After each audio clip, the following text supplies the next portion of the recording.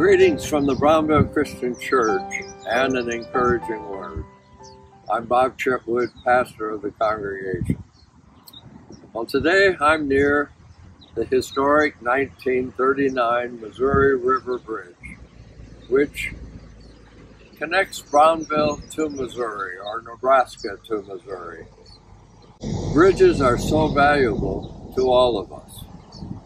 Bridges, well, they come in all sizes and shapes, but no matter what their shape or size, bridges are meant for one thing: to get you from one side to the other side. There was a time when we couldn't use this beautiful bridge due to the worst flood in this area on the Missouri River. Farmers couldn't transfer grains. College students couldn't attend classes at Peru State College or Northwest Missouri State College without additional hours of travel. Employees at Brownville's nuclear plant had to have apartments on this side of the river and only go home on weekends. It took twice as long to get to the stores or to the interstate. The river became 8 miles wide rather than flow beneath the bridge, and some roads and bridges are still impassable after 2 years of activity. I certainly learned how important a bridge was during those flood days. A priest and a pastor stood near a curve on a road holding signs.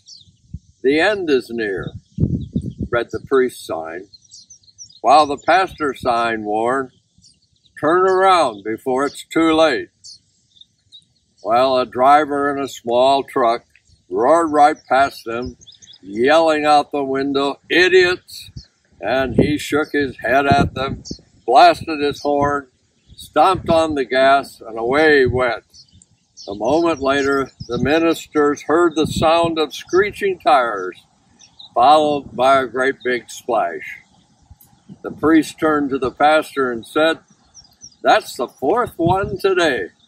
Maybe we should change our signs to read, 'Bridge out ahead.'" One can't go south, you can't go west or east without a bridge from our community. These structures keep people employed, able to see loved ones, permit shopping for food and supplies, and worshipers are able to gather for worship with friends. The Apostle Paul teaches us we believers have a mediator between God and us, and that mediator is Jesus.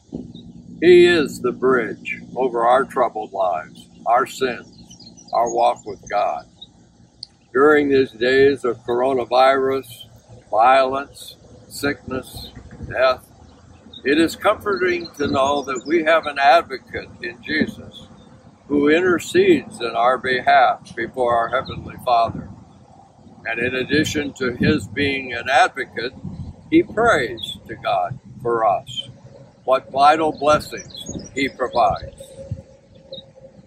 Today I urge you to lean on his everlasting arms, to walk beside him, connect with him, to help you get to the other side of your fears and your doubts.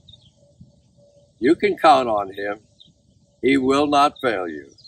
In times like these, we need a bridge over troubled waters.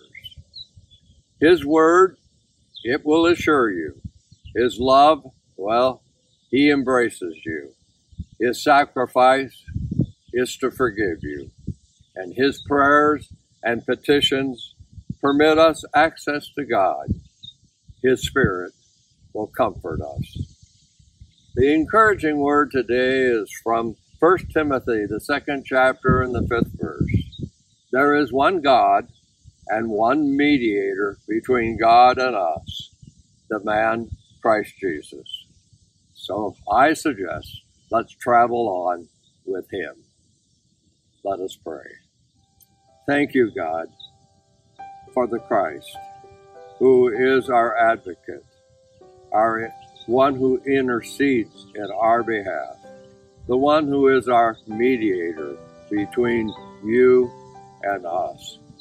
We're so grateful that we have a bridge to be able to get to the other side from this life to the next one. In Christ's name we pray. Amen.